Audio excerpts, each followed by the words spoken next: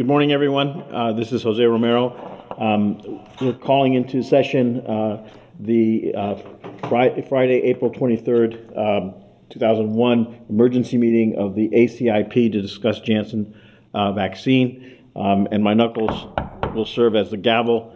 So welcome, everybody. Before we begin, I want to thank everyone for their time, the commitment that they've given to this process, and to work group members, liaisons, and ex officios, and also to our administrative staff for putting all this together, and of course to Dr. Oliver for all the work that she's done. So we'll go forward. Dr. Cohen, please. Great. Good morning, everyone, and welcome to the April 23rd virtual ACIP meeting. Copies of the slides being presented at today's meeting are available on the ACIP website. If they are not up there at this moment, they are being put up there as we speak. Additionally, slides are available through a ShareLink file for voting and ex officio and liaison members. Next slide. A few notes on meeting logistics for those who are listening in on the Zoom line. Please mute your lines at all times unless you're called on for discussion. When Dr. Romero opens the meeting for discussion or questions, please virtually raise your hand. Do not use the comment box. During the discussion period, Dr. Romero will take questions first from voting ACIP members and then from ex officio and liaison representatives. We will try to stay on schedule as much as possible. We do have a scheduled public comment period for this afternoon. Please disable your video during the meeting until we have a motion on the table and ACIP votes. At that time, the ACIP voting members will turn on their cameras for the vote. Next slide. Engagement with the public and transparency in our process is vital to ACIP's work. For this meeting, we'll be holding one oral public comment period this afternoon. It will occur at approximately 1 p.m. Eastern Time. People interested in making an oral comment were requested to submit a request online in advance of the meeting. Priority was given to those advanced requests. And we conduct a blind randomized lottery to determine who the speakers will be. Speakers selected in the lottery for this meeting have been notified in advance of the meeting, although not very far in advance, so we appreciate everybody's patience. Members of the public can also submit written public comments via regulations.gov using docket number ID CDC/2021/0044. Information on written public comment process, including how to make a public comment, can be found on the ACIP meeting website. Next slide. As noted in the ACIP Policies and Procedures Manual, members of the ACIP agree to forego participation in certain activities related to vaccines during their tenure on the committee. For certain other interests that potentially enhance a member's expertise, CDC has issued limited conflicts of interest waivers. Members who conduct vaccine clinical trials or serve on data safety monitoring boards may present to the committee on matters related to those vaccines, but these members are prohibited from participating in committee votes on issues related to those vaccines. Regarding other vaccines of the concerned company, a member may participate in the discussion, but must abstain from all votes related to the vaccine of that company. At the beginning of each meeting and prior to each vote, ACIP members will state any conflict of interest. Next slide. I will now pass it over to Dr. Romero to begin taking roll call. And we appreciate your patience today. It'll be a long day, but we look forward to the discussion. Dr. Romero? Thank you, Dr. Cohen. So I will call the roll, and for ACIP members, I'm going to ask that you please state your affiliation and if you have any conflicts of interest, and the same with the liaisons. So begin. I'm Jose Romero. I'm the Arkansas Secretary of Health, Professor of Pediatrics and Infectious Diseases at the University of Arkansas for Medical Sciences, and I have no conflicts. Dr. Alt. My name is Kevin Alt, and I'm an obstetrician gynecologist at the University of Kansas Health System in Kansas City, Kansas, and I have no conflict. Good morning and welcome. Ms. Bata.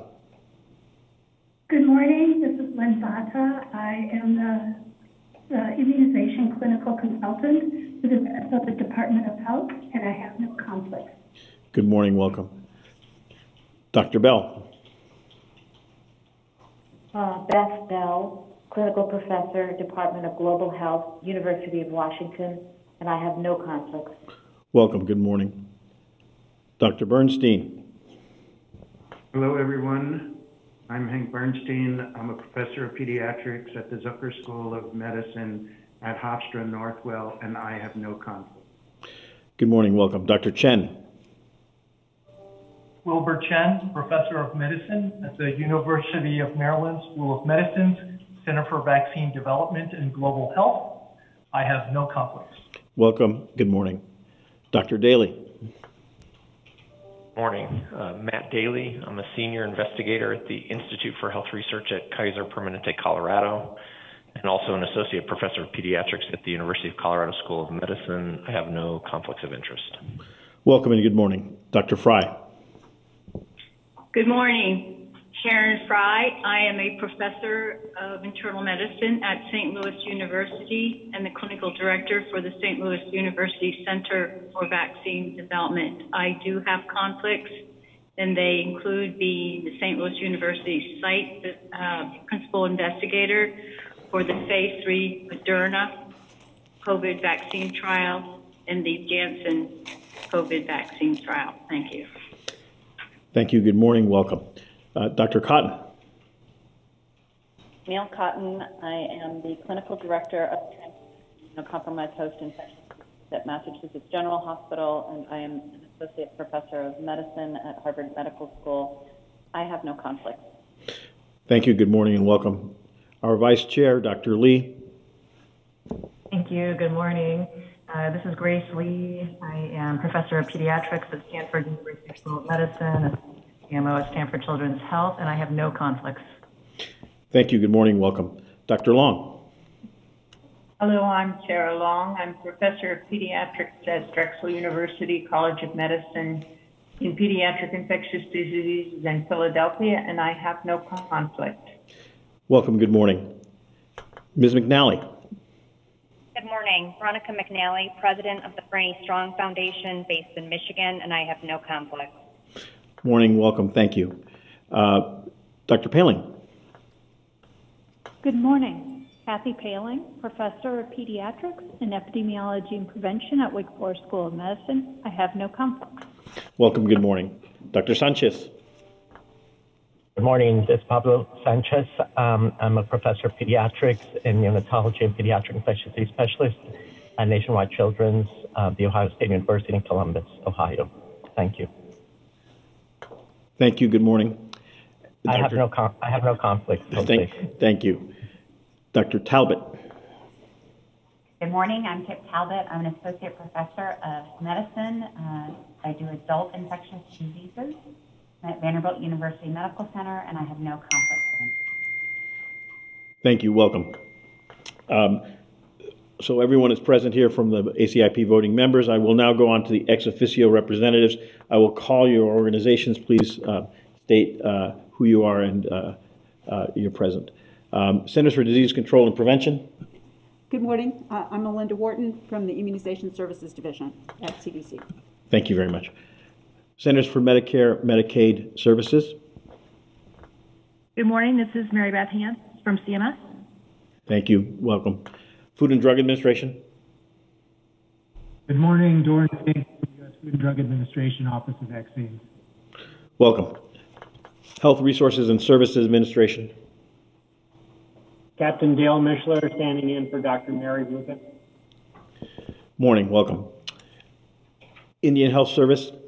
Good morning, Captain Tom Weiser for Indian Health Service. Good morning. National Institutes of Health. Good morning, John Beigel, National Institute of Allergy and Infectious Disease, NIH. Welcome. Office of Infectious Diseases and HIV/AIDS Policy. David Kim representing OIDP.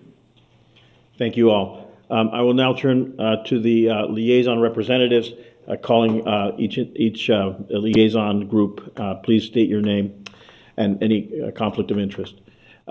American Academy of Family Physicians.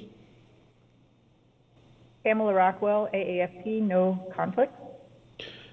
Thank you. Welcome. American Academy of Pediatrics. Good morning. Bonnie Maldonado, Professor of Global Health and Infectious Diseases, Stanford University, and Chair of the Committee on Infectious Diseases for the American Academy of Pediatrics. Thank you. American Academy of Pediatrics Red Book. David Kimberlin, University of Alabama at Birmingham, Pediatric Infectious Diseases. I'm editor of the Red Book. Thank you. Welcome. American Academy of Physicians Assistants. Marie-Michelle Leger, Director of Clinical Education, American Academy of PAs, no conflict. Good morning. Welcome. American College of Health Association. American College of Health Association. Good morning, Sharon McMullen, Cornell University, and signing in for my colleague, Dr. Tavi Chai, University of North Carolina at Chapel Hill. Neither of us have conflicts. Welcome.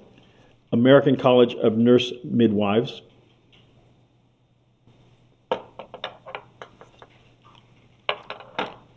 American College of Nurse Midwives. Okay. Passing on to the next group. American College of Obstetricians and Gynecologists. Good morning. This is Dr. Linda Eckert. I'm a professor of obstetrics and gynecology at the University of Washington in Seattle, and I am the liaison for ACOG. Thank you. Thank you. Welcome. American College of Physicians. Good morning, Dr. Jason Goldman, General Internal Medicine, Affiliate Professor, Florida Atlantic University, representing the American College of Physicians. Always a pleasure to be here. Thank you. Welcome and good morning. American Geriatric Society. Morning, Ken Spader for AGS. Good morning. America's Health Insurance Plans. Yes, this is Bob Gluckman. I'm Chief Medical Officer for Providence Health Plans. I do have some minor stock holdings that are unrelated to any votes that may occur today. I'm a non-voting member, but I have minor stock holdings in Abbott, AbbVie, Walgreens, and Bristol Myers. Okay. Thank you. American Immunization Registry Association. Good morning, Rebecca Coyle representing ERA. Thank you. American Medical Association. Sandra Freyhofer, practicing general internist in Atlanta, and adjunct associate professor of medicine at Emory, representing the American Medical Association. Thank you. Welcome. American Nurses Association.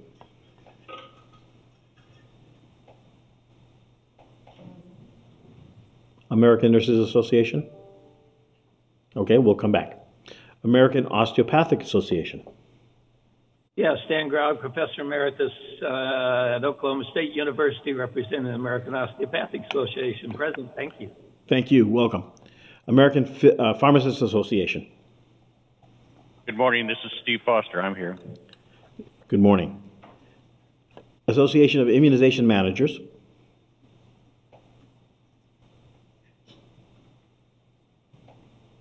Association of Immunization Managers. All right, we'll come back. Association for Prevention, Teaching, and Research.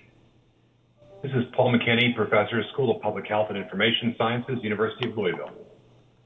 Welcome, thank you. Association of State and Territorial Health Officers. Good morning, Dr. Romero. This is Nirav Shah. I'm the director of the State of Maine Center for Disease Control and also the president of ASTO. I have no conflicts. Thank you. Good morning, welcome. Biotechnology Innovation Organization. Phyllis Arthur on behalf of BIO. Good afternoon. Good morning, thank you. Council of State and Territorial Epidemiologists.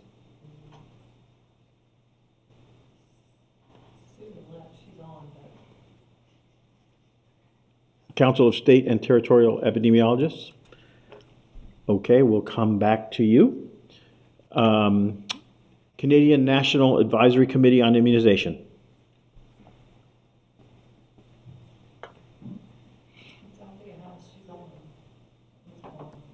Canadian National Advisory Committee on Immunization. Good morning. Can you hear me? Yes, we can. Thank you. It's Hi, good morning. It's Althea House representing the National Advisory Committee on Immunization for Canada. Good morning. Infectious Diseases Society of America. Good morning. This is Jeff Duchin, Professor in Medicine, Division of Infectious Diseases at the University of Washington in Seattle, and Health Officer for Public Health, Seattle and King County, representing the Infectious Diseases Society of America. I have no conflicts. Thank you. Good morning. International Society for Travel Medicine. Good morning. Elizabeth Barnett on behalf of the ISTM. Good morning. Thank you. National Association of County and City Health Officers, or officials, excuse me. Hey, good morning. This is Matt Zahn representing NACHO. I have no conflicts. Thank you. Good morning. National Association of Pediatric Nurse Practitioners. Good morning. Patsy Stinchfield from Children's Hospitals and Clinics, Minnesota, nurse practitioner in infectious disease and immunology, representing NAPNAP, no conflicts. Thank you. Welcome. National Foundation for Infectious Diseases. This is Bill Schaffner, Professor of Preventive Medicine and Infectious Diseases at Vanderbilt and Medical Director of the NFID. No conflicts. Good morning. Good morning, sir. Welcome. National Medical Association. Good morning. This is Patricia Whitley Williams, Professor and Chief of Pediatric Infectious Diseases at Rutgers Robert Johnson Medical School, representing the National Medical Association. Thank you. Thank you. Good morning. Welcome. Pediatric Infectious Diseases Society. Yeah, this is Sean O'Leary, Professor of Pediatrics at the University of Colorado and Children's Hospital, Colorado, representing the Pediatric Infectious Diseases Society, and I have no conflicts. Good morning. Welcome. Pharmaceutical Research and Manufacturers of America. Good morning. Corey Robertson, President. Thank you. Welcome. Society for Adolescent Health and Medicine. Hi, it's Amy Middleman. Good morning. I'm representing SAM today. Welcome. Society for Healthcare Epidemiology of America. Good morning. This is Marcy Dries, Chief Infection Prevention Officer and Hospital Epidemiologist at Christian Care and Associate Professor of Medicine at Sidney Kimmel Medical College at Thomas Jefferson University, and I have no conflict. Representing Shea. Thank you. Thank you. Good morning. I will go back to those who did not respond. American College of Nurse Midwives. All right, one more time. American College of Nurse Midwives. Okay. American Nurses Association. Good morning. This is Chad Riddle, representing the ANA. Good morning. Welcome. The Association of Immunization Managers.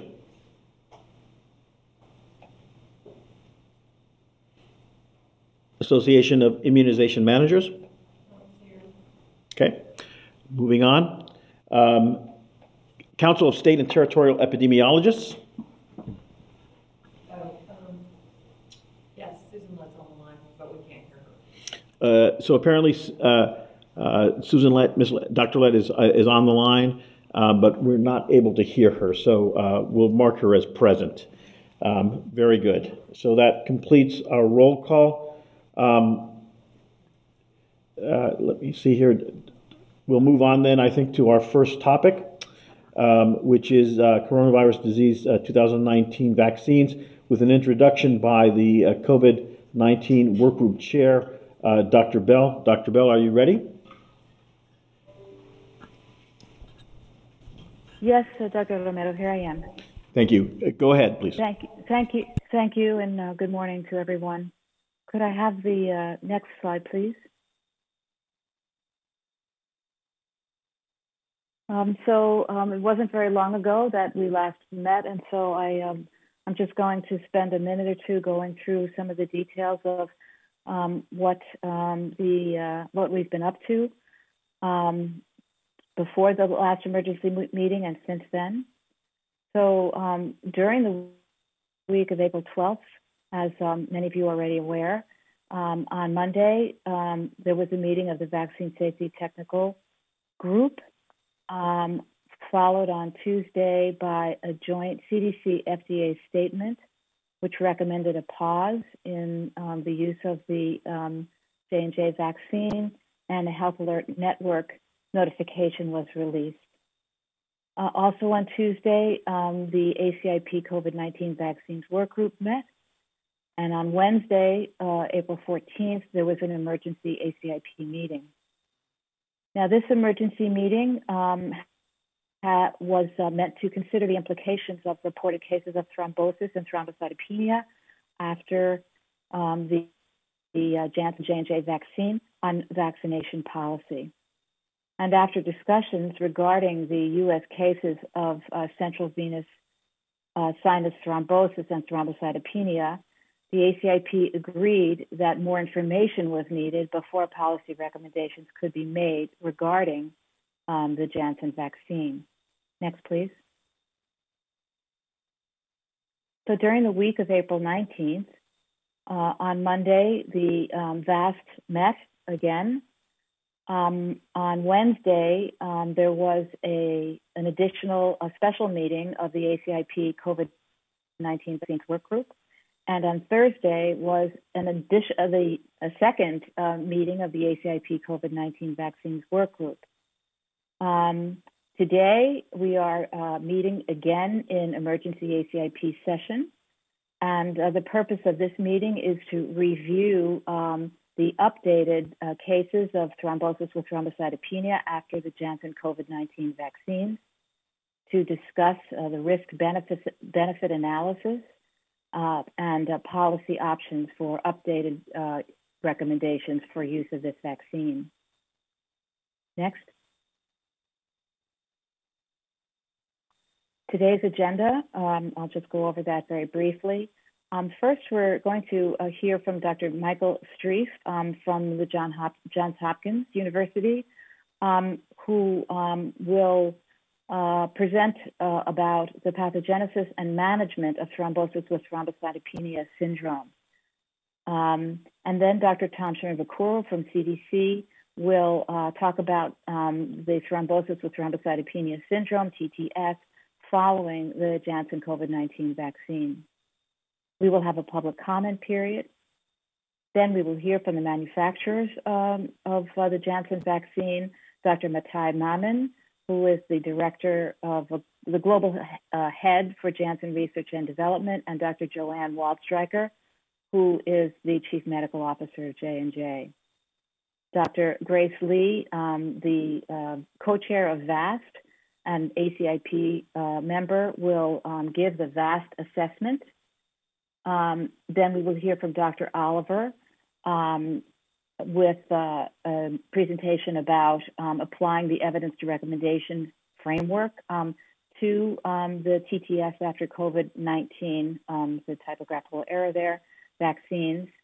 We will have a discussion period and then a vote on updated interim recommendations for use of the Janssen COVID-19 vaccine. Next. Again, I just want to acknowledge all of the work group members, ex officios, liaisons, consultants, and the CDC lead, Dr. Sarah Oliver. Next.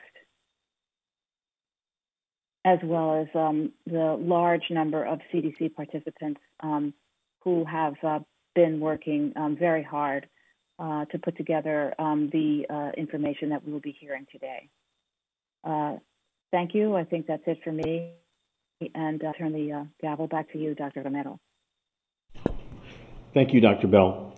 So we'll move on to our next presentation, which is the pathogenesis and management of thrombosis with thrombocytopenia syndrome, TTS. We will ask Dr. Michael Streif to please go forward. And forgive me if I mispronounced your name. Oh, no, you did fine. And hey, this is Mike Streif, and I appreciate the invitation to present today. Next slide.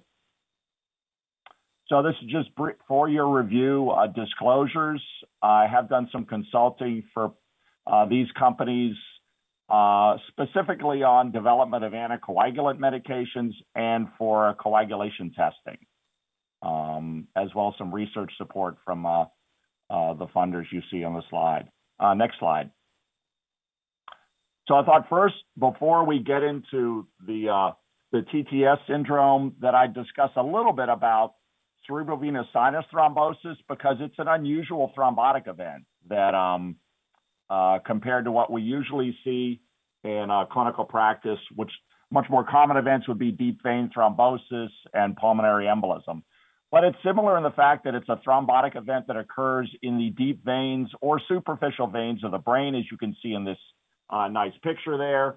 The incidence, it's quite a rare event, that there are about 10 to 15 cases per million in the population. So this is far rarer than when with deep vein thrombosis, pulmonary embolism, we see 1 in 1,000 in the general population on an annual basis. The mean age for patients with this is about 35 years of age, so a younger patient population than typical for other venous events. And it tends to occur more frequently in women than men by about a 2-to-1 ratio. Typical presentation for patients is headache. Vast majority of patients have a headache. More severely affected patients can have seizures related to the injury, limb weakness, or reduced level of consciousness, or even coma.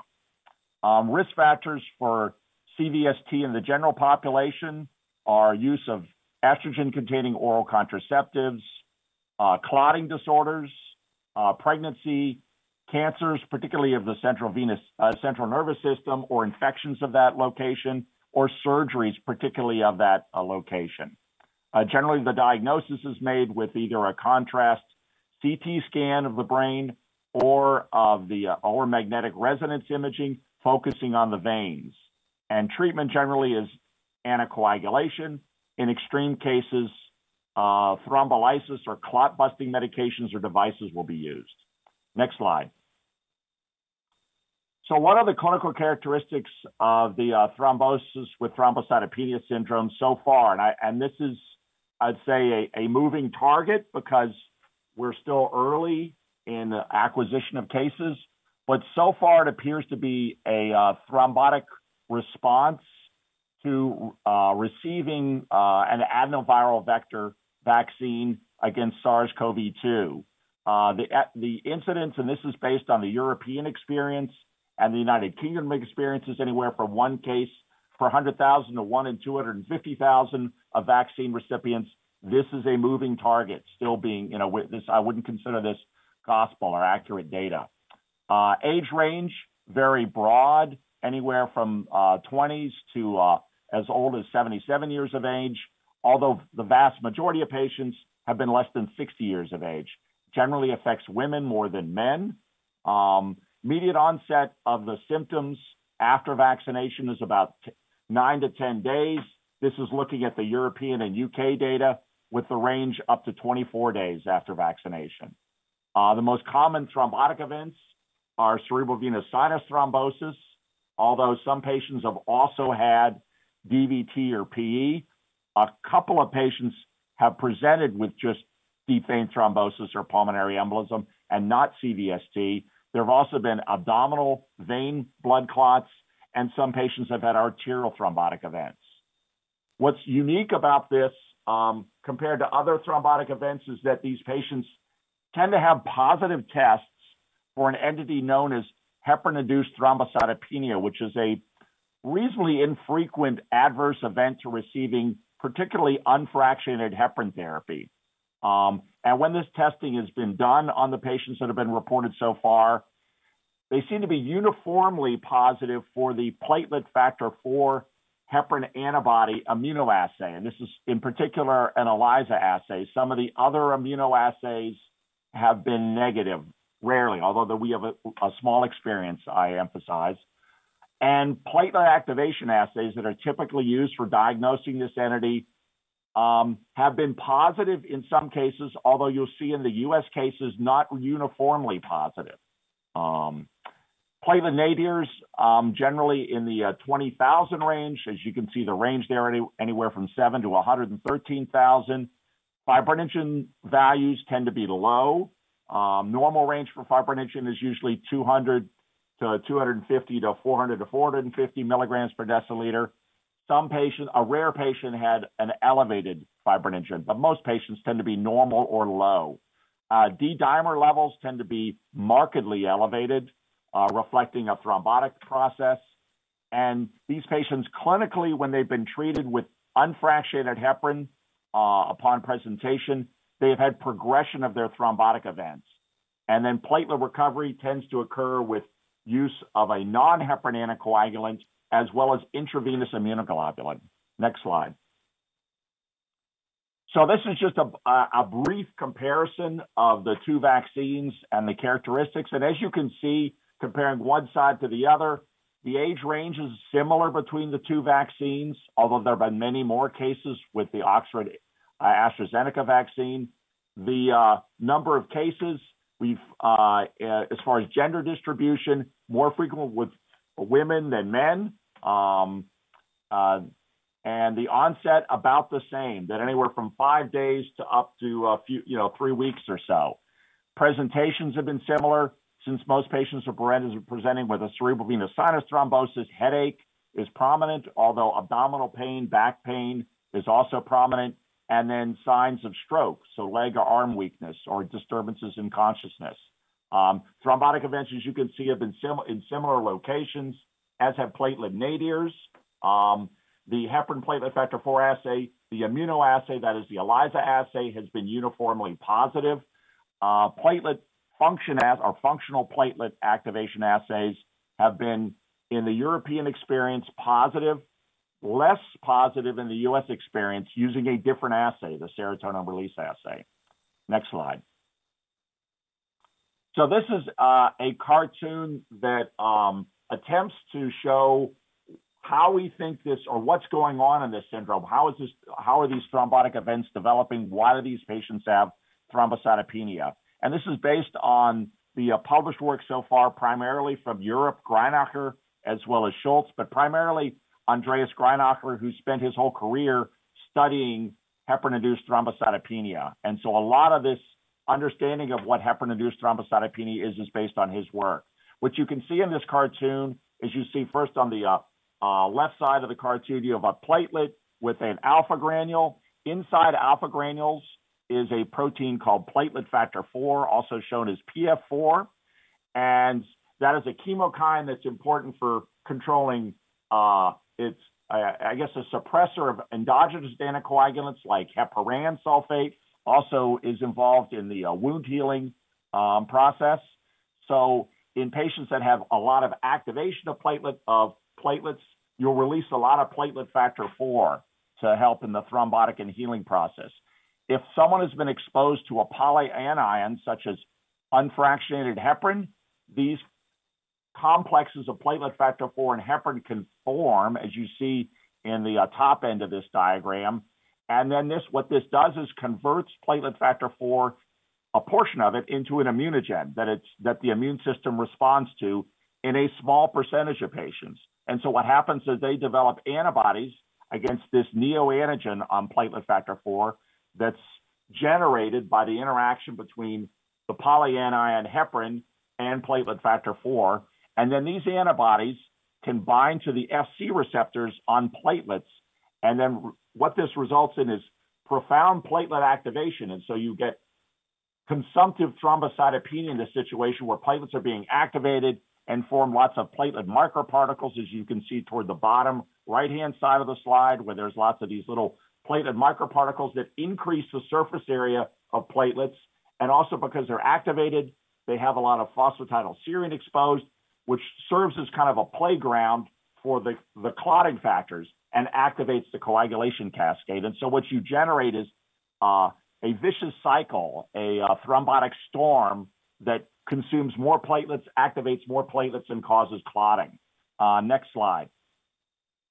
Platelets, now this is a beautiful diagram that's horribly complex, but I couldn't find a better one in the literature that kind of outlines that it's not just platelets that are activated by antibodies that are involved in heparin-induced thrombocytopenia.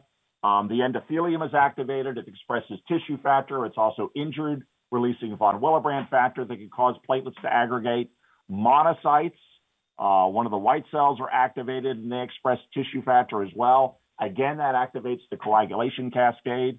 And then finally, neutrophils are activated and express these in their activation nets or neutrophil extracellular traps that again form a place where you can activate platelets, you can activate the coagulation cascade.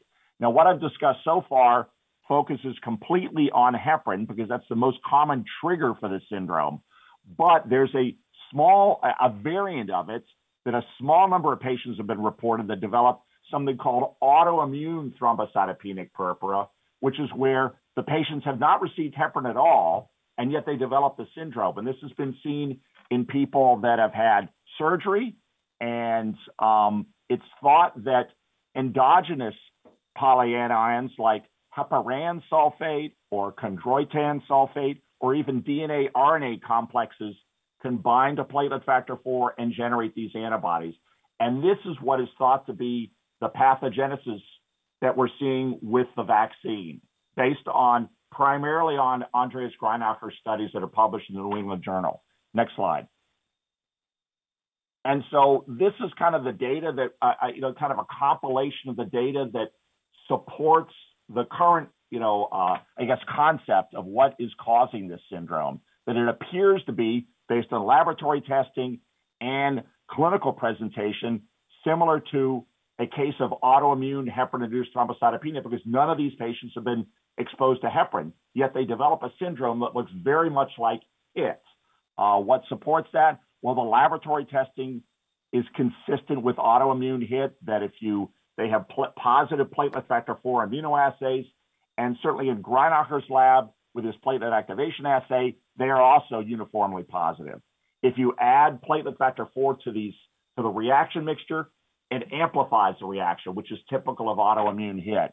You can also inhibit platelet activation in vitro with either high concentrations of heparin that bind or that block the formation of the multimolecular complexes that activate platelets, or you can block it also with intravenous immunoglobulin, which is why it's used for the treatment of this syndrome.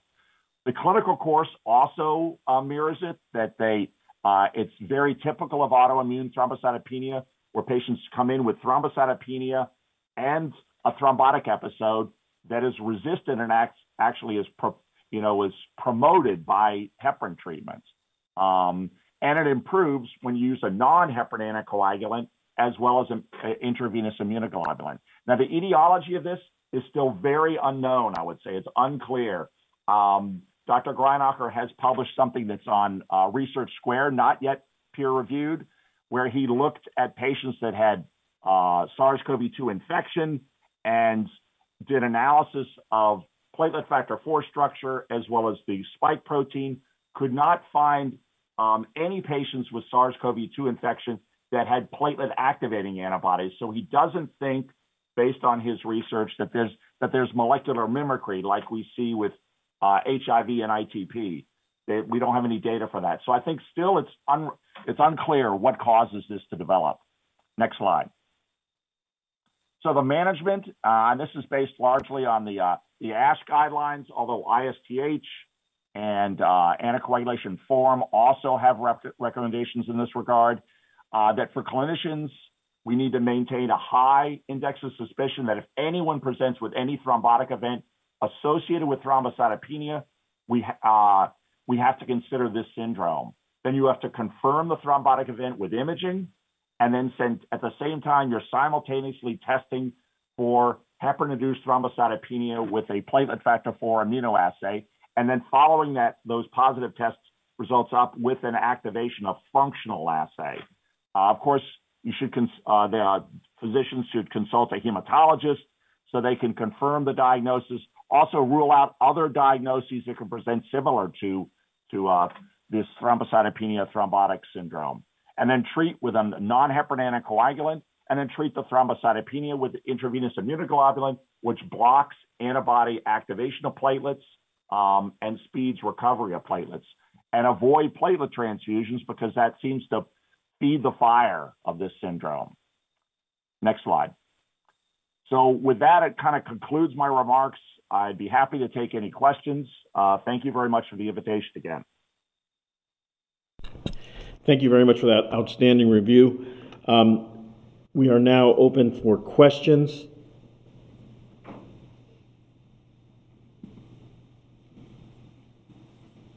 looking for hands, just a minute. Dr. Lee, please. Thank you so much for that excellent presentation. I wanted to ask about your comment about, well, in some reports, some have noted that the depth of thrombocytopenia might be associated with worse outcome. So I guess my question is, does that reflect how long the process has been going on? And is it possible that if IVIG were administered early, that could impact the overall outcome of patients? So very good question. I would say that the depth of thrombocytopenia could suggest that the process has been ongoing longer, or should have some, maybe reflects the titer of antibodies, the immune reaction that's been triggered. It could be either one of those things. And I think that in those patients, you really do need to use intravenous immunoglobulin. We don't always use IVIG for typical heparin-induced thrombocytopenia patient treatment, but we do use it in people that have severe syndromes. And these patients seem to have a very severe clinical presentation. And so I think IVIG should be used if it's available for their treatment. Thank you. Dr. Sanchez. Thank you. That was a very nice explanation. I was just wondering, because the role of EDTA, at least in the AstraZeneca vaccine, has also been implicated to cause some vascular permeability, and I was wondering where that may fit into all of this, looking at other constituents of the vaccine. You know, I have no idea. I can't see how that might trigger the antigen unless it's causing release of, there is heparan sulfate, dermatan sulfate bound to the endothelium. If there's something, if the vaccine is triggering release of those compounds in higher proportions so that they can bind to platelet factor 4, and the vaccine is also activating platelets, I can see you, but I'm doing a lot of hand waving. You can't see it, but that's what's happening. But I don't know. I mean, I think that still remains to be seen and tested as a hypothesis. Thank you. Sure. Sorry I didn't have a better answer. Dr. Bernstein. Fascinating presentation. Thank you. I was wondering, you listed 6 risk factors associated with TTS. Would screening for those risk factors eliminate those people getting this vaccine and therefore decrease the incidence of TTS after vaccine? Unfortunately, I don't think so. That if you basically, I reported like comorbid conditions or treatments that some patients that have been reported have had, but we've also had patients that were not taking oral contraceptives or hormonal therapy, were not obese, and there's no, a patient or two have had thrombophilic or clotting states, but the vast majority have not had any of those associations. So I think it's, I guess the major way we could focus on patients on who are at risk, or it seems like it affects people that are younger in age and seems to affect women more than men so far.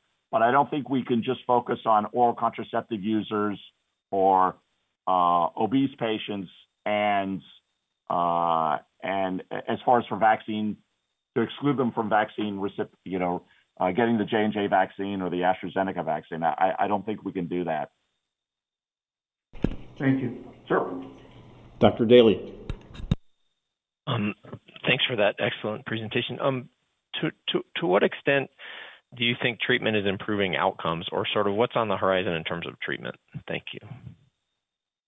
So I think that recognition that this syndrome exists is helping to improve outcomes. I think that recognition among physicians, also recognition in the public that if you develop a severe headache, severe abdominal pain, that you really need to see your doctor and see someone for further evaluation. And I think those two pieces, I think, will improve outcomes, because it's clear that at least in some of the cases where people, the published cases, they tried to treat their symptoms at home for a number of days before they presented, and when they presented, they were severely ill. So I think that early presentation by education of public and physicians will improve outcomes. As far as other medications, I think right now we're stuck with what we have, although I think educating doctors to avoid heparin therapy in these patients will improve outcomes.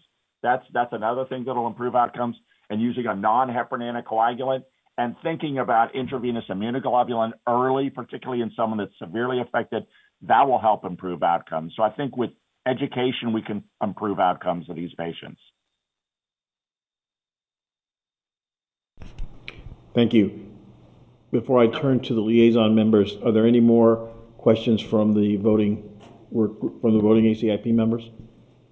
Dr. Romero, this is Sarah Long. I don't seem to be able to get my hand raised to work. Please go ahead, Dr. May I ask Long. a question? Of course, Yes. please. You quoted a number for the occurrence of cerebral venous sinus thrombosis of 1 in 10 to 15 million cases. 10 to 15. Oh, so yeah, so 1 in cases per million. 100,000, yeah. That was with vaccine. I'm really talking about if we're talking about what the population range of cerebral venous thrombosis is, was that without thrombocytopenia? And do you have any clue that what the number might be without vaccine for TTS? Very good question. So in the first slide, I quoted, the published studies suggest that the incidence of cerebral venous sinus thrombosis is about 1 in 100,000, or it's 10 per million, roughly. But as far as people presenting with thrombocytopenia, that is extraordinarily rare in my experience. And I have not seen that reported in published literature for cerebral venous sinus thrombosis. That generally is not a feature of it. So the thrombocytopenia in association with these clotting events is unique. I couldn't give you a number on how many people with cerebral venous sinus thrombosis have thrombocytopenia on presentation. I can just tell you from my experience treating these patients, I've just never seen it. It's just not, you typically have a clot and the platelets are in the normal range. The incidence with the vaccines is based on estimates I saw in one of the editorials that had looked at the number of vaccines delivered, and this is European data, number of vaccines delivered in Europe and UK, and they estimated between 1 in 100,000 and 1 in 250,000 vaccinated patients. Thank you. Yeah, sure. Thank you. Just a note, Dr. Oliver has some numbers that she'll share later that might clarify that question a little bit more. Dr. Long, did you have additional questions? No. Very good. Anyone else from Romero? Yes, who is this? This is Kathy Bailey. Yes. Are you having problems? Oh, there you are. I see you. Yes, please go ahead. So, Dr. Strife, thank you very much for a very informative presentation. If I understand correctly, there's a female predominance for cerebral venous sinus thrombosis in its traditional presentation. There's a female predominance for the thrombocytosis and thrombocytopenia associated with adenoviruses. Now, when we get to the autoimmune form of this syndrome with heparin or other, is there a female predominance for that as well? So for heparin-induced thrombocytopenia, it's generally, not a particular predominance between men and women. Maybe slightly more women than men, but not there's not a dramatic difference as far as for developing heparin-induced thrombocytopenia. As far as for autoimmune hit, it's a rare bird. So I don't have a good idea as to what the gender breakdown is for autoimmune hit, which is a much less common form of heparin-induced thrombocytopenia. Thank you. Dr. Bernstein, is your hand up again, or is that a leftover? Leftovers, my apologies. No, that's fine. I'm just making sure. Ms. Stinchfield. Thank you, Dr. Strafe. Very helpful presentation. To your point about clinicians thinking about using IVIG early, do you have any information about our IVIG supply in the U.S. right now? Over the years, we've had times where we were quite low in ability to get and use IVIG. Any information on that?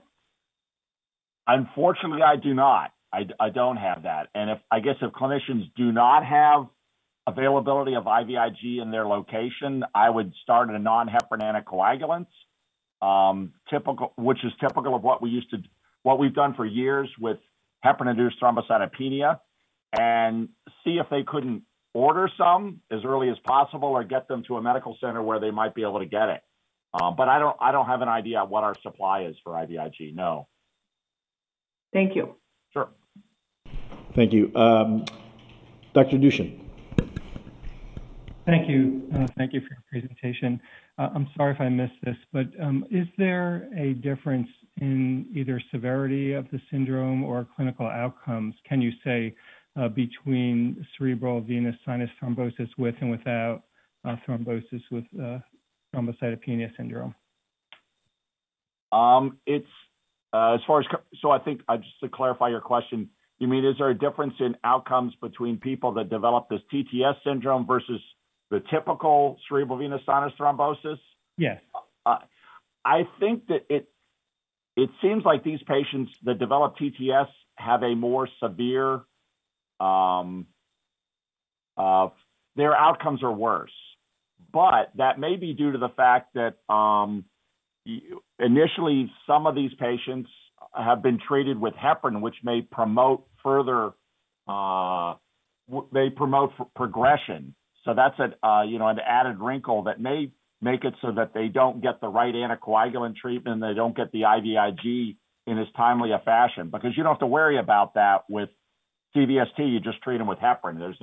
So they'll get treatment right away. So I think so far the outcomes have tended to be worse, but that may be because the treatment is more you have to have this specific treatment. And again, education may help with that. I think getting people present earlier and then doctors implementing the right management strategy may reduce, may make their outcomes more closely parallel typical CVST patients. Thank you. Sure. Dr. Sanchez? Yeah, I had another question. So you're saying that those who present with cerebral venous sinus thrombosis in general don't present initially with thrombocytopenia? Yes. Okay. Because there's animal study in mice where adenovirus associated thrombosis have been initially seen with, they do cause thrombocytopenia. So in trying to delineate what it is in these vaccines,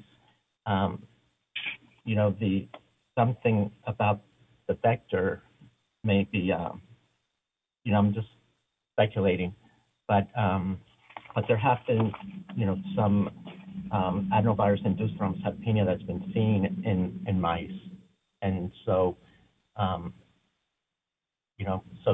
which makes it then different than what has been seen with the non-vaccine associated cerebral venous thrombosis. I think you're right. That is a very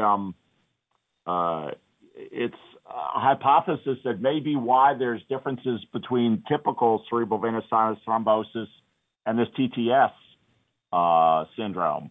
That but I don't know of any data that we have that the vaccine is activating platelets and then somehow there's a endogenous polyanion that's forming these platelet factor 4 antibodies, but it could be, and that could be why it's different. I think that's probably being explored by many investigators. So, but there's got to be something different about it compared to our typical CVST patient. Well, thank you. I agree. No, it's fascinating. I think a great idea. We really need that information. Yep. No, I agree. That's a great idea. So let me offer some comment here, and be careful when a pediatric infectious disease specialist offers comment on a hematologic condition. But my understanding from reading the literature from the German group is that not all of the vaccine enters the cell, and some of it spills over into the bloodstream, and in breaking down in the bloodstream, it's the DNA contained within the adenovirus that sets up the anion and then attracts the platelets. So, I mean, that's the theory that I have, and I don't know if that answers your question, Pablo, but I would just throw that out. Dr. Long. Yeah, no, I think that. Oh, sorry. Yeah, I did see that Greinacher has said that's another possible avenue. Thank you. To these antibodies. Yes, you're correct. Thank you. Dr. Long? Yes, I found my hand raiser, so now you're all in trouble.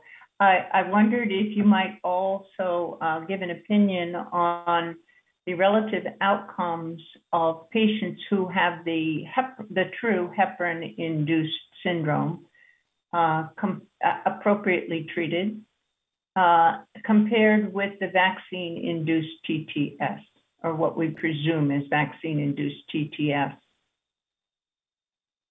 Good question.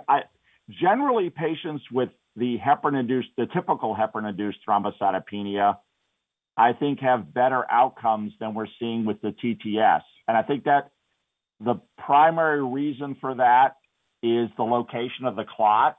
That I can't think of a patient that I've managed with heparin-induced thrombocytopenia where they've developed cerebral venous sinus thrombosis. And typically they develop deep vein thrombosis or pulmonary embolism or an arterial clot.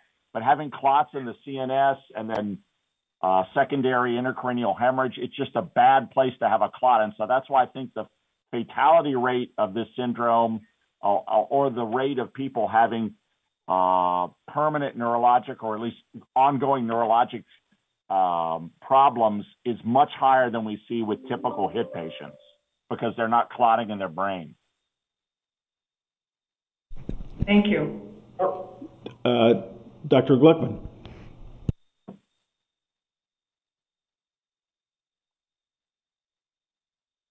Sorry, it took me a while to get unmuted. Can you give us some sense of which the incidence of thrombotic events with complications that are actually secondary to COVID and how that compares to the complications related to the vaccine? Yeah, so I'll give you what this may be in other talks too. There is an article out. I don't know if it's in Research Square. I saw a preprint of an article from Oxford, I believe, that looked at specifically cerebral venous sinus thrombosis in patients that had COVID, and this is all based on administrative data, so observational data. We don't have data that they had this syndrome, the patients with COVID, but that cerebral venous sinus thrombosis appeared to be about 10-fold more common than we're seeing it in the patients that are getting the vaccine-associated cerebral venous sinus thrombosis. And I had not heard that before. This is, I think, a brand new analysis that was done with administrative data because of this vaccine-associated syndrome that is developed. So, and of course, we know from all the published reports on COVID, there is deep vein thrombosis and pulmonary embolism is not an uncommon event in critically ill patients with COVID. That 5% to 10% of critically ill patients will develop a DVT or pulmonary embolism during their COVID infection. Dr. Shaw. Thank you. Thank you. This is Nirav Shah from the state of Maine CDC. Dr. Streif, thank you for your excellent presentation. I am trying to get a better understanding of the age dimension to this phenomenon. I noted on your slide 5 that among the AstraZeneca recipients, the median age was 40, which strikes me as roughly the median age of the background population. But among J&J recipients, the range was from teens to those in their 50s, suggesting a much lower median age. 2 questions. Is there a biological basis to believe there is an age component to this? And then secondly, to the extent there are differences with those 2 vaccines, could the lower age among the J&J recipients be merely a function of the way in which vaccines were rolled out in the U.S.? That is to say, older individuals perhaps received an mRNA vaccine earlier in the vaccination effort, and it's just now where younger folks are getting J&J vaccine. So it's an excellent point. I'm not certain. I think we're still in the data acquisition phase, so we haven't had that many cases, and so these numbers may change. The numbers that at least those are the published cases on the AstraZeneca vaccine. They've had a lot more time to accumulate cases, and we're still very early in the process of examining J&J cases. I would also say that the higher age range that some of those older patients from the UK experience, they seem to be a little different than the patients that were reported by the German Austrian group and the Swedish group. And so I just wary whether we may have accumulated a couple of patients that may actually not have had the syndrome, because there were some people in the UK experience that had pulmonary embolism and didn't have cerebral venous sinus thrombosis or the abdominal thrombotic events. And HIT testing is particularly the functional assays are very challenging. And so I think I can't confirm whether there's differences in the vaccines, and that's why the age range is a little older with the AstraZeneca versus the Johnson & Johnson. I think our data are too preliminary. And maybe Sarah or Tom will have more data than I have, because I think they do a closer analysis of the U.S. cases than I've done. I've done a very thumbnail sketch of them, so I don't want to mislead you. Thank you, sir. Yeah, sure. And yes, Dr. Oliver will present more data on that. Dr. Lee, your hand is up again. Yes, I have a basic question to ask, which is if you could explain to me perhaps why the functional assays in the U.S. cases were different from the European cases. Is that a matter of a different assay being performed? And if whether or not that's the case, I guess my question is, if the assay is negative, does that mean platelets are activated in that instance?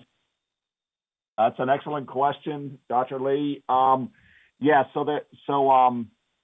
Functional HIT assays, I think, are a very challenging test to do. And so that's why you have very few labs doing functional HIT assays. I think there's a handful of labs in the U.S. that do the serotonin release assay, which is the functional assay that was used in the U.S. cases predominantly. And that assay, I'd say the reliability of it, I think, varies depending on the expertise of the lab doing the test. In the European cases, they use several different assays.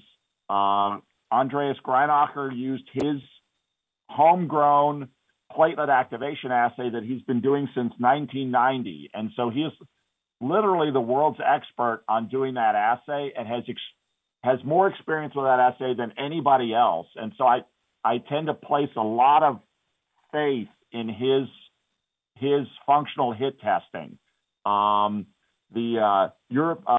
UK paper used a flow assay, and there have not been lots of papers comparing these different functional assays and their reliability, their sensitivity and specificity, et cetera.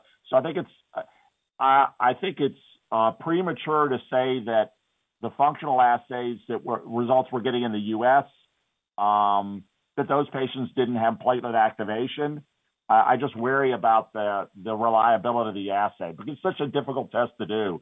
And when you have a lab like Andreas Greinacher's getting it consistently, he's just such an expert. I think that I put more weight in his assay. So I think for our testing, as a clinician, what I'm going to be putting my weight on is, the emphasis on diagnosis is going to be the clinical situation, the clinical presentation of the patients, the thrombocytopenia, and then if they have a positive ELISA assay, which seems to be very sensitive for this, since I think all the ELISA tests have been positive in these patients, that's going to be what tells me this person has TTS, and we need to treat them like that. And if I get a negative functional assay back, I'm not going to stop treating them like they have TTS. At least that's my take right now. And this, of course, is again a moving target. It's going to change, I think, as we get more experience, because we're only talking about 5 functional assays that have been done so far, I think, in the U.S.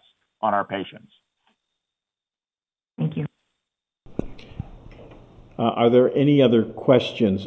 Dr. Shaw, your hand is up. Is that still a residual from your first? Thank you. My fault. No, it's fine. Anyone else? I don't want to close discussion before everyone's had a chance. Very good. Again, thank you very much for that presentation and for your answers to all the questions that we posed to you. Thank you again. Thank you very much. Our next speaker will be Dr. Shimabukuro, who will talk about thrombosis and thrombocytopenia syndrome, TTS, following Janssen COVID-19 vaccine. Dr. Shimabukuro, please. Thank you, Dr. Romero. Next slide. Next slide. So I'll be covering some background, which will include just refamiliarization with some of the material that was covered at the last ACIP meeting and some of the data that led up to that meeting. And then I'm going to discuss thrombosis with Thrombocytopenia Syndrome, or TTS, following Janssen COVID-19 vaccine.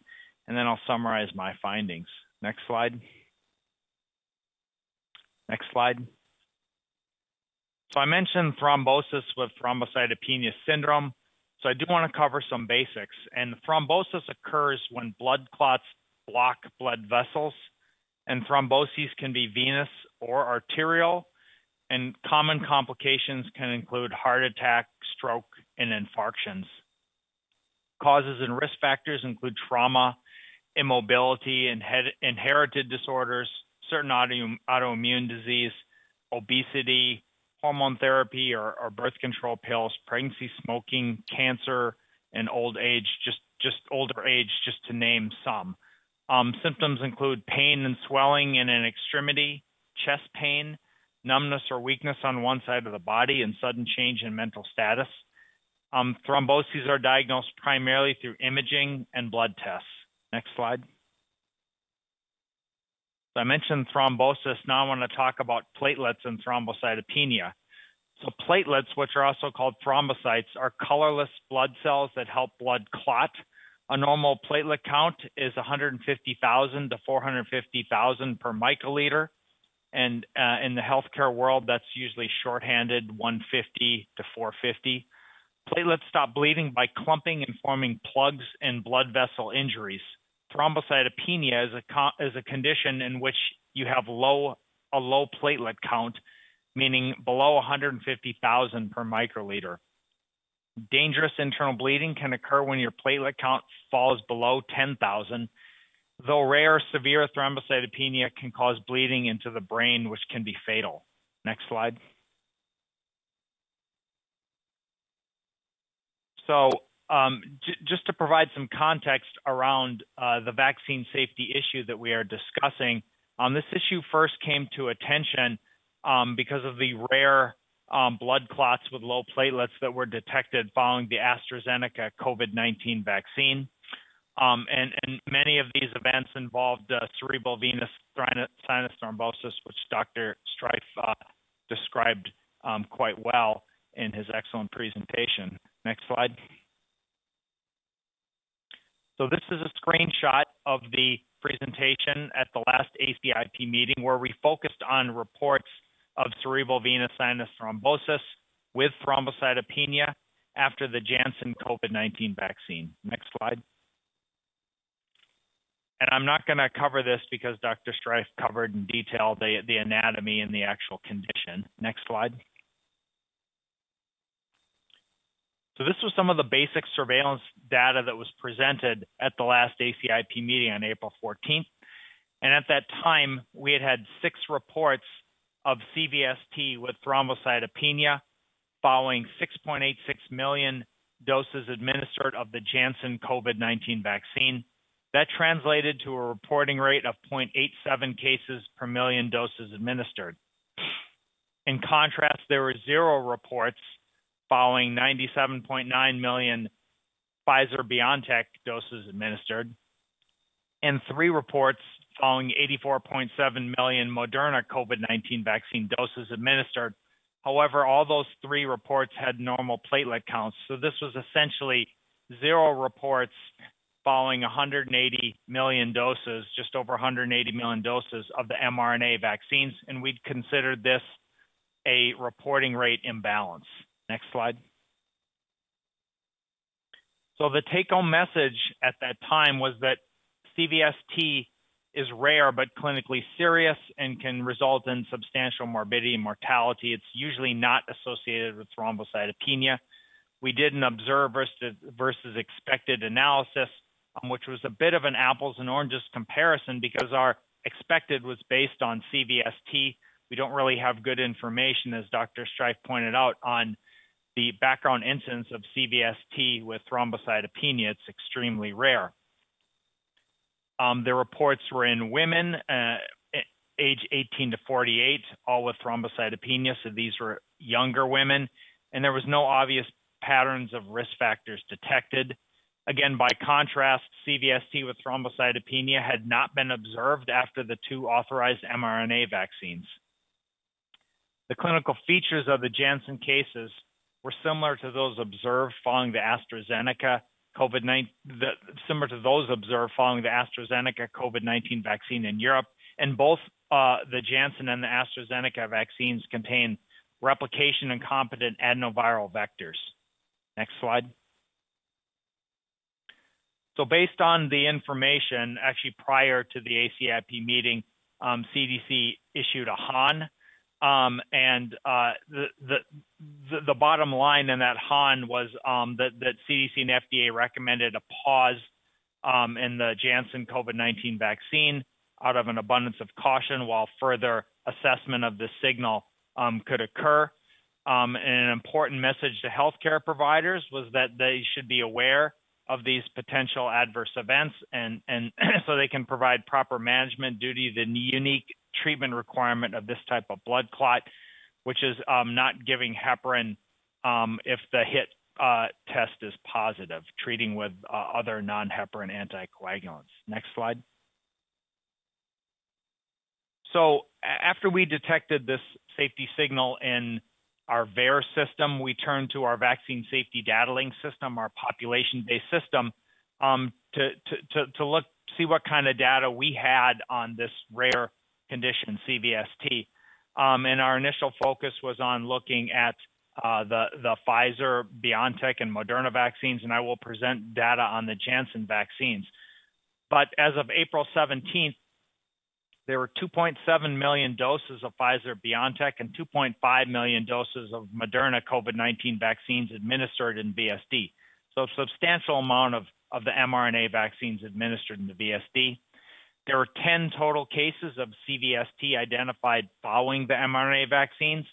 5 of these cases ruled out. They were either historical cases or had a history of head injury, and 1 had a history of chronic cavernous sinus syndrome. There were 5 cases that were potentially CVST, but all without thrombocytopenia. So after this initial the supplementary VSD analysis for mRNA vaccines, there were no confirmed cases after 5.2 million doses of mRNA COVID-19 vaccines administered in the VSD. Next slide. So our assessment at that time is that we had a safety signal detected for CVST with thrombocytopenia following the Janssen COVID-19 vaccine. 6 cases observed in women 18 to 48 years in early post-authorization monitoring. I'll mention there was one case observed in the pre-authorization clinical trials in a 25-year-old male. And currently, there is a lack of evidence of an association between mRNA COVID-19 vaccines and CVST with thrombocytopenia. Next slide. I want to mention that the Brighton collaboration has a draft case-finding definition for a condition which is called thrombosis with thrombocytopenia syndrome, which is broader than just CVST with thrombocytopenia, includes other clots. A hallmark of their draft case definition is that you need to be thrombocytopenic, so a platelet count less than 150. And in addition to rare thromboses, it includes more common thromboses such as deep vein thrombosis, pulmonary thromboembolism, ischemic stroke, and myocardial infarction. Next slide. Now I'll move on to the data sources and the TTS cases that we have detected and assessed. Next slide. Our main source of cases is the Vaccine Adverse Event Reporting System, which is the nation's early warning system for vaccine safety. It is a spontaneous reporting system or a passive surveillance system that's co-administered by CDC and FDA. VAERS accepts reports from anyone, so patients, parents, caregivers, healthcare providers, and vaccine manufacturers. As a national system, it has a large population potentially under surveillance. It's good at detecting rare adverse events and rapidly detecting safety signals. It's subject to the limitations of passive surveillance in general, and it is not designed to assess causality. Next slide. I want to mention that in addition to our VAERS system and our VAERS team of reviewers and abstractors, we also relied on our clinical immunization safety assessment project team and our consultants at our CISA sites to help review and evaluate these cases. Next slide. So case finding for TTS following Janssen COVID-19 vaccine occurs in a variety of ways. Often healthcare providers will directly contact CDC with potential TTS cases as they come into the hospital or as they're hospitalized. CDC initiates an investigation and facilitates submission of a VAERS report if it hasn't already been reported to VAERS. Also, FDA physicians review incoming VAERS reports daily to identify potential TTS cases. We also search the VAERS database for possible TTS reports. And this includes MEDRA PTs, a search for MEDRA, that's the medical dictionary for regulatory activities, which is a standardized coding that's used for regulatory purposes.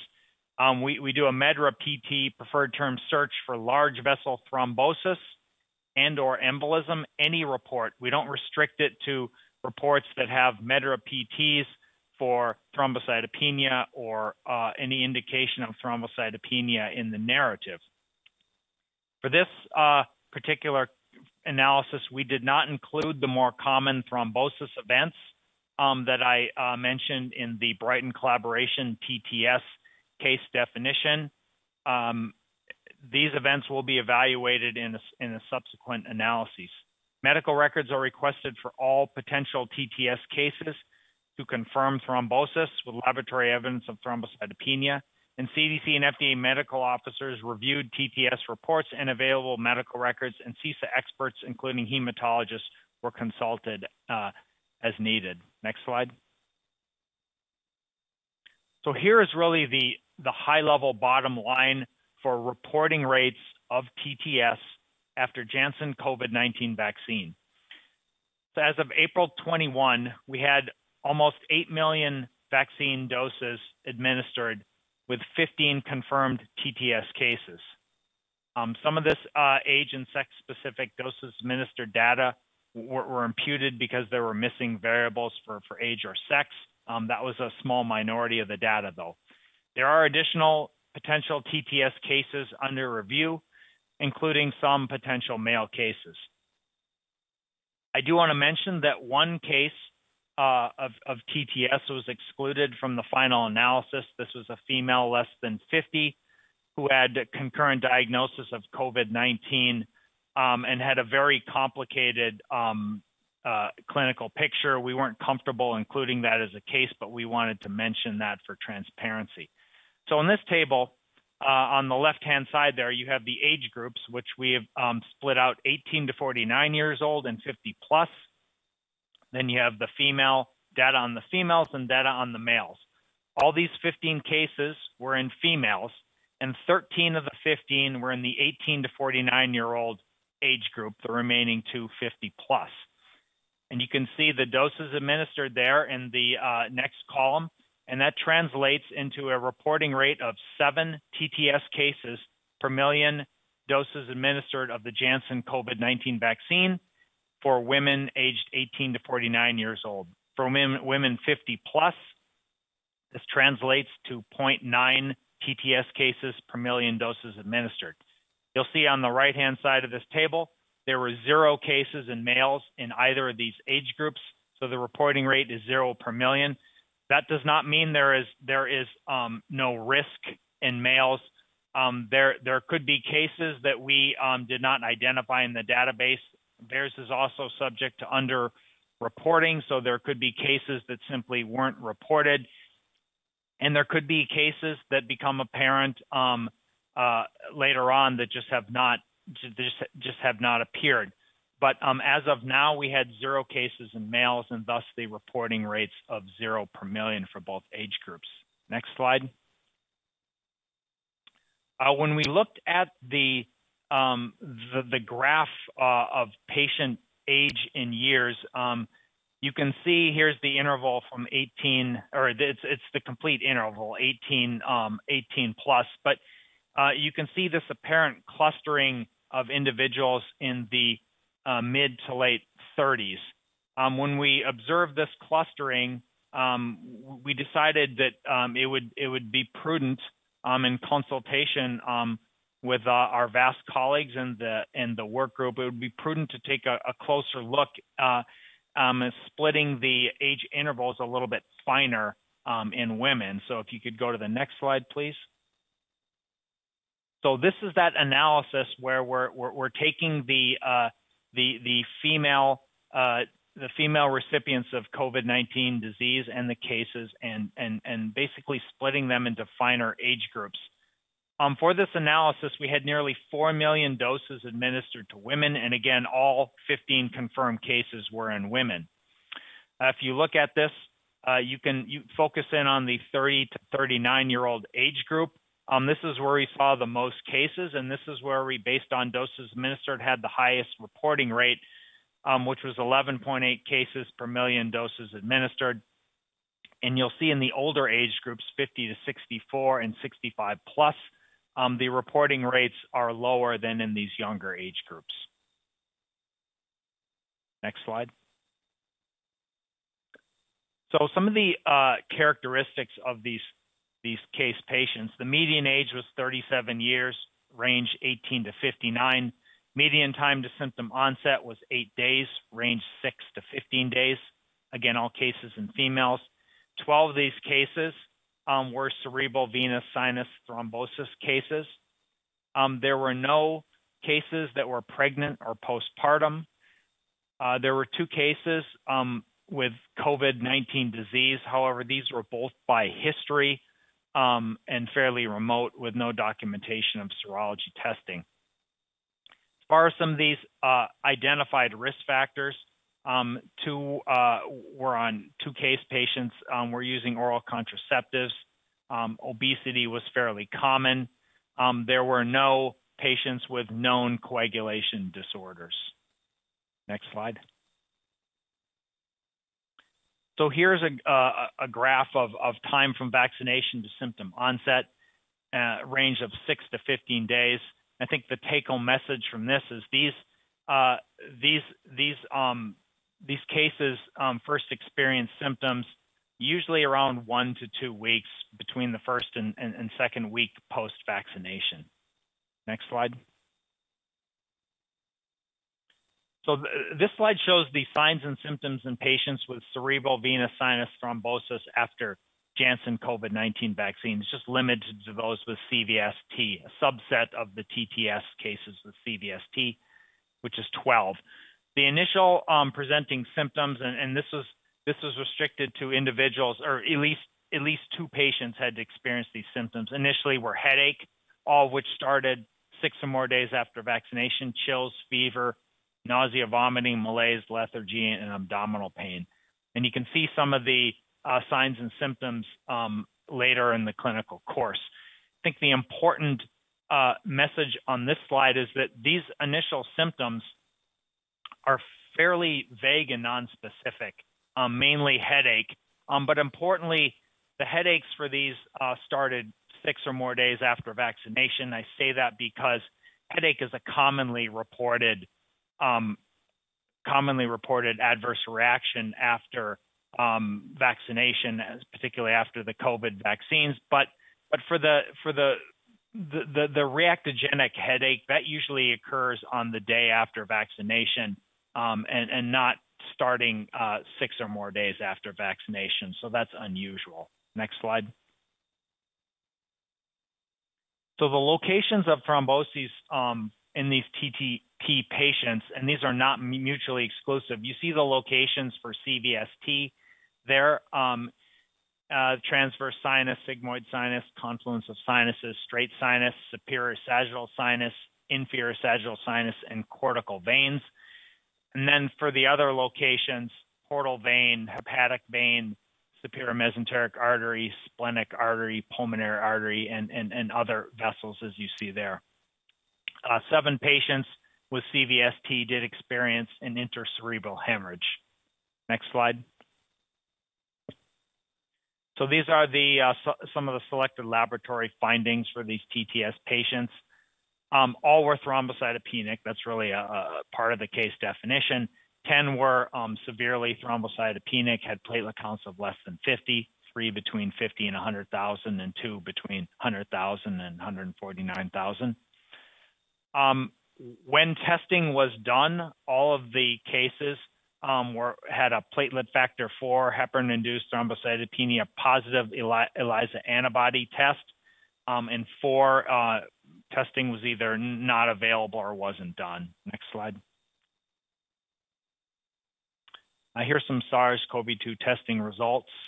I think the message here was fairly unremarkable, although I will mention we did have that one potential case which we excluded, and that was, based on the determination that was a somewhat of a complex and unique case, and I can provide more information on that if the committee wishes. Next slide. These are the treatment and outcomes among the TTS patients. 6 received heparin, 12 got non-heparin anticoagulants, 7 platelet transfusions, and 8 got IVIG. All those individuals that got treated with heparin, all 6 of those individuals, that happened before the HAN was released. So I think that's at least some indirect evidence that healthcare providers got the message in the HAN not to treat with heparin unless the HIT testing was negative. And then outcomes, there were 3 deaths, 7 remain hospitalized, 4 in intensive care, and 5 have been discharged home. I'll mention that in those 3 deaths, none of those patients received heparin. Next slide. Now I want to cover some additional analysis we've done in our vaccine safety data link. Just to remind you, that is our population-based system that we use for near real-time surveillance and research. It has data on over 12 million persons per year, mainly from electronic health records and administrative data. Next slide. So I apologize, this is a busy slide, but I felt it was important to fit it all in on one slide, and I'll walk you through it here. This is VSD data on thrombosis events after Janssen COVID-19 vaccine. So I'll just mention there were 142,000 Janssen COVID-19 vaccine doses administered in VSD through April 17th. There have been no statistical signals detected for any pre-specified RCA outcomes. Of course, there's a relatively small number of doses, at least compared to the mRNA vaccines. There have been no CVST cases identified following the Janssen COVID-19 vaccine. There were 22 VTE and or PE cases identified in the 1 to 42 days following vaccination, which were quick reviewed. And these aren't mutually exclusive, so this includes 2 with both VTE and PE. So of these 22 cases, 6 ruled out as not VTE. 16 were confirmed as VTE and or PE. 4 had symptom onset prior to vaccination, and that includes 1 case with thrombocytopenia documented prior to vaccination. 1 had an indeterminate onset, and that left us with 11 incident cases following vaccination. Of these 11, 6 were female. That was 2 PEs and 4 VTEs. 5 were male. That's 1 PE, 4 VTEs. The ages range from 50 to 79 years. None with a history of COVID-19 infection, and none with thrombocytopenia at the time of VTE or PE. So, and I'll say we're using a bit of a broader case definition than we used for the VAERS analysis. We're including some of these more common thromboses for for the Janssen VSD assessment here. But the bottom line is we have a relatively small number of Janssen vaccine doses in VSD, but we did not see any potential cases of thrombosis with thrombocytopenia based on this analysis. Next slide. Next slide. So to sum up, TTS is rare but clinically serious and potentially life-threatening, and a potentially life-threatening adverse event that has been observed in association with the Janssen COVID-19 vaccine. Symptom onset appears to occur at least several days after vaccination, typically around 1 to 2 weeks after vaccination. The clinical features of TTS following Janssen COVID-19 vaccine appear similar to what is being observed following the AstraZeneca COVID-19 vaccine in Europe. It is important to recognize TTS early and initiate appropriate treatment. Do not treat TTS with heparin unless HIT testing is negative. The U.S. Vaccine Safety Monitoring System is able to rapidly detect rare adverse events following immunization and to quickly assess safety signals. Safety surveillance and research on TTS continues, and CDC is committed to open and transparent communication of vaccine safety information. Next slide.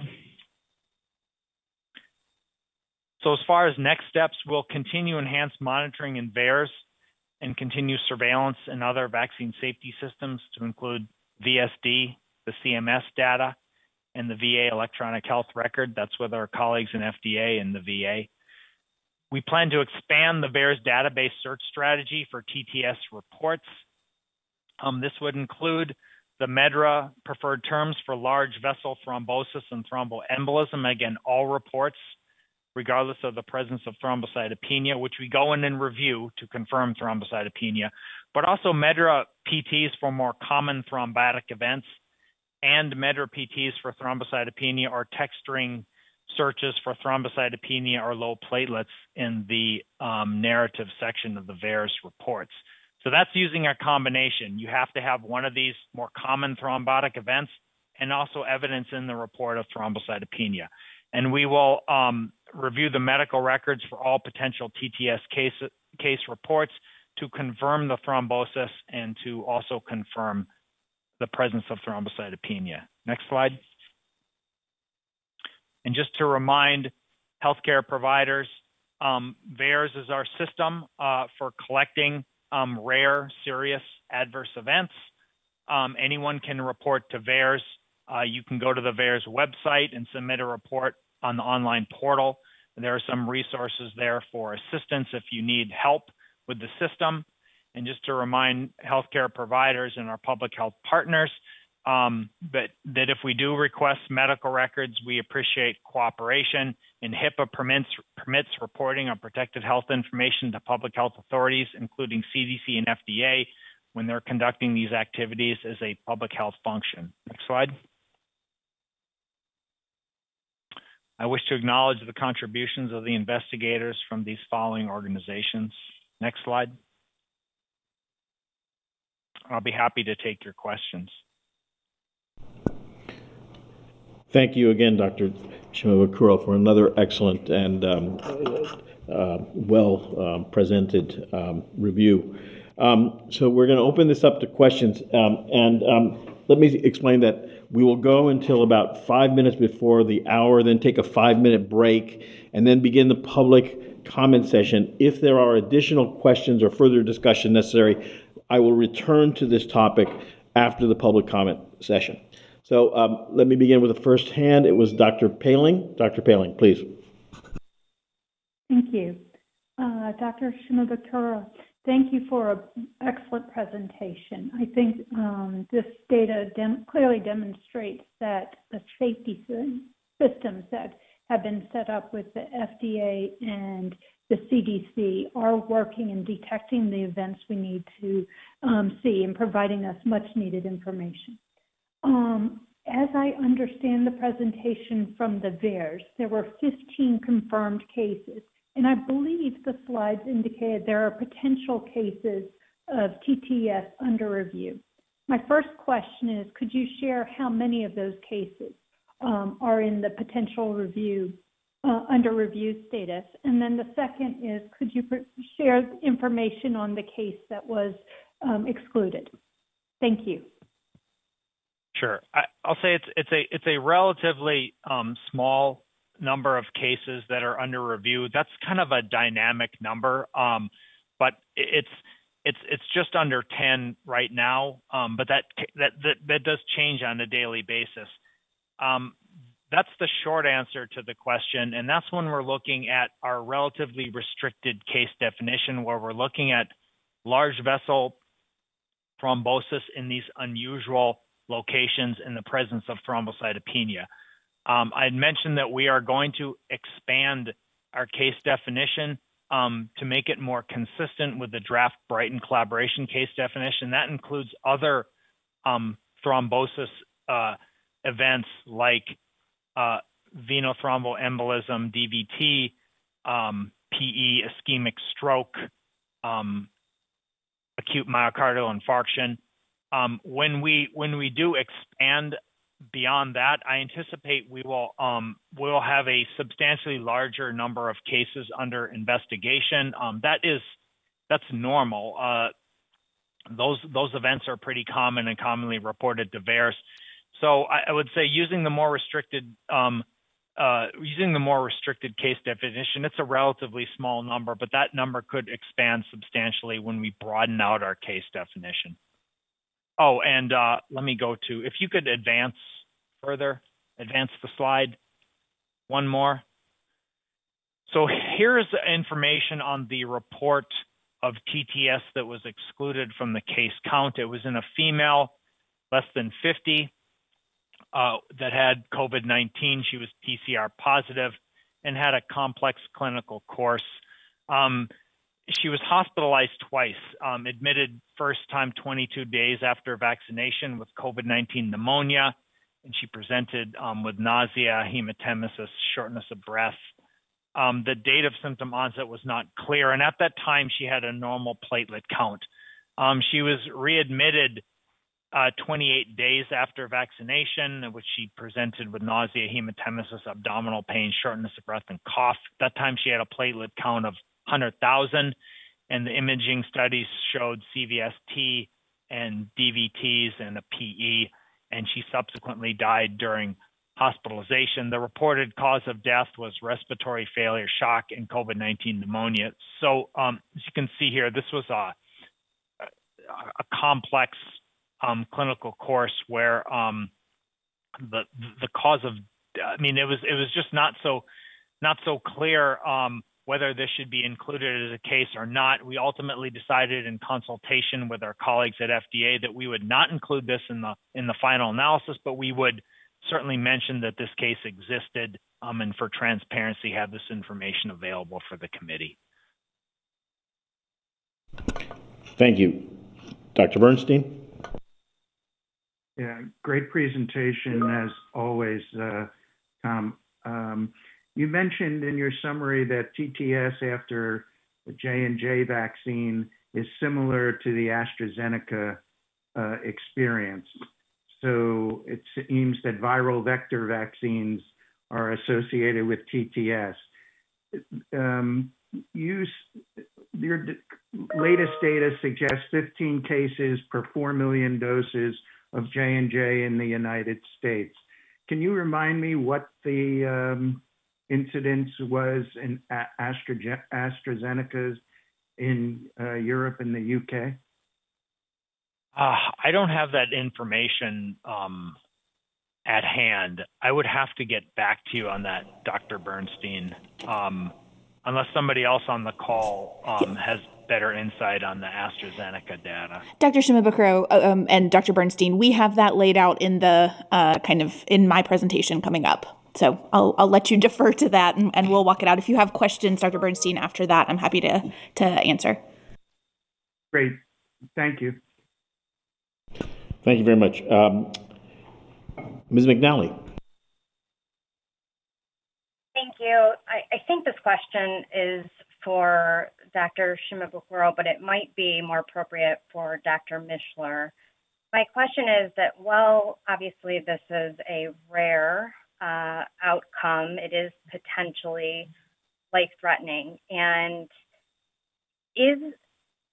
I'm mindful that the compensation for injury is under the CICP, the Countermeasures Injury Compensation Program. And I'm wondering if a vaccine injury table is being developed for the COVID-19 vaccine.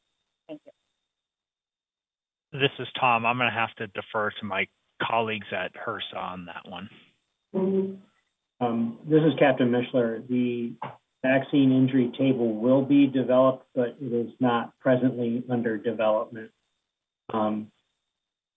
We will have injuries that are on the table, but we also give equal consideration to non-table injuries as well.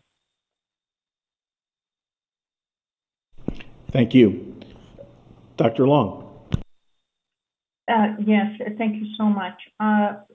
First is a comment. The Brighton definition uses a very liberal definition of thrombocytopenia, and I think that it's very likely that that will become contaminated, or you'll have to ratchet down an awful lot till you get to this syndrome, which is by definition, it's an autoimmune type syndrome, which is characterized by extremely low platelets in many, many patients. So I don't know how they chose. I think it was 150,000.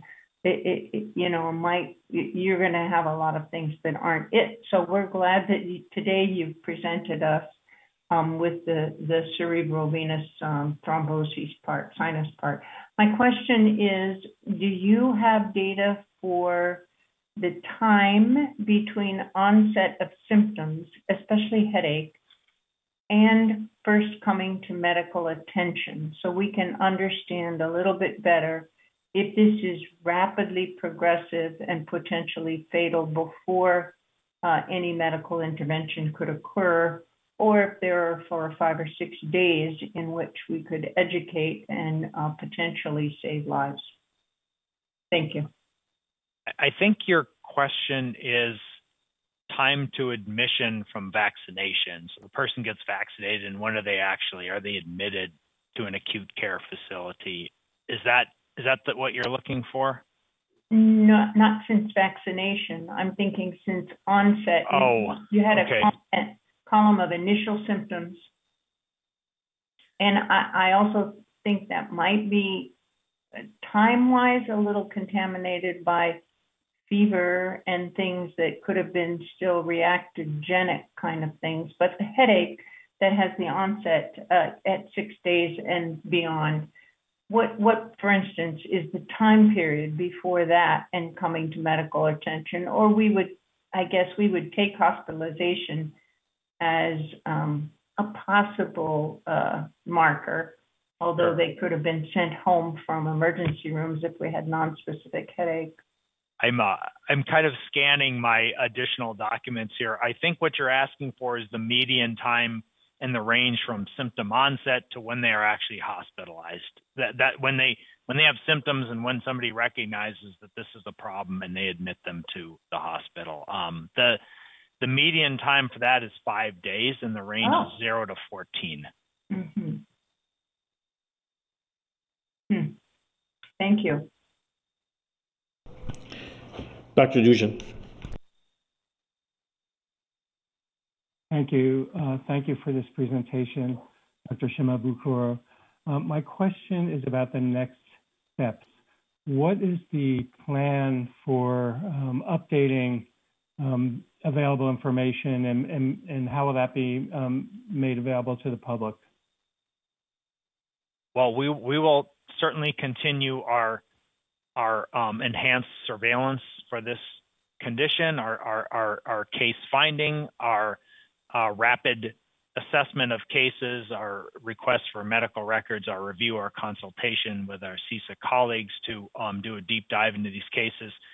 We have added CVST to our VSD rapid cycle analysis, and we are looking into ways where we can automate and become more efficient for detecting thrombosis with thrombocytopenia in our population-based systems, and we will continue to brief the technical subgroup on a routine basis. They meet weekly, and we're happy to brief the work group at request, and we will certainly come back to the full ACIP whenever we are asked, and we'll try to publish this information as soon as possible. We have publications in the works right now, but certainly we are happy to come back to the ACIP and present safety data whenever that's needed. Well, I thank you very much. I mean, this level of scrutiny really leaves no doubt that vaccine safety is a top priority for the CDC, for the FDA, and our national program, and I know the public will be interested in hearing ongoing updates of what you're finding, so thank you. Thank you. I see no other hands. Dr. Daly, sorry, forgive me. Yes, Dr. Daly. No, it's okay. I just put my hand up. So I would just echo the comments of Dr. Duchin and Dr. Paling, just that the very fact that we can detect something this rare is an indication of the strength of the vaccine safety monitoring system, and that monitoring is going to continue. So that's the comment. And then the question, Tom, is about the benefits of the pause. Is it your sense that sort of, at least by my count, the pause has been on for 11 days, and is it your sense that the pause achieved the goal of better understanding these cases and better characterizing them?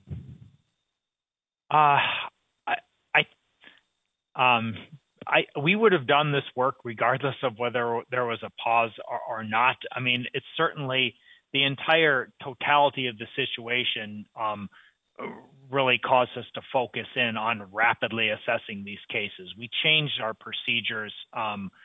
We staffed up to do this. So, I mean, I guess you could argue that the act of the pause did really focus our efforts on really getting to the bottom of this quickly, so we could come back to the ACIP 10 days later and give you hopefully the data you need to make an evidence-based recommendation. Good. Thank you. This is Melinda Wharton. Can I make a comment? Of course, Dr. Wharton, please. I think there was a very important objective achieved by the pause, which is allowing clinicians to be informed, about the condition, raising public awareness, and providing time to get a better assessment of risk so that we can have the conversation we're having today. Thank you for those comments. Dr. Fink, please.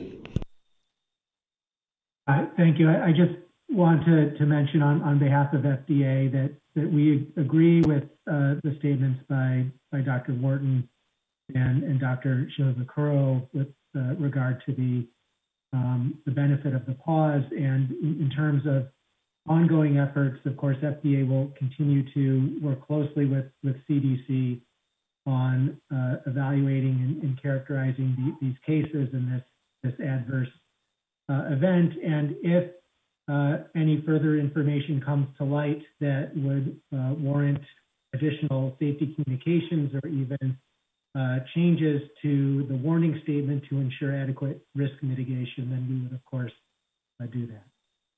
Thank you. Thank you. Any other comments? I'm looking around my room to see if anybody from the liaisons or from the voting members. I'm not seeing any. I echo all of what has been said. I think that this pause was essential to our ability to inform the public, inform the physicians, and to acquire more data for presentation and for analysis. So we're going to stop here, as I mentioned previously, give about an 8-minute break, and then we'll come back at the top of the hour for the public comment session. So thank you very much, and we'll see you at the top of the hour.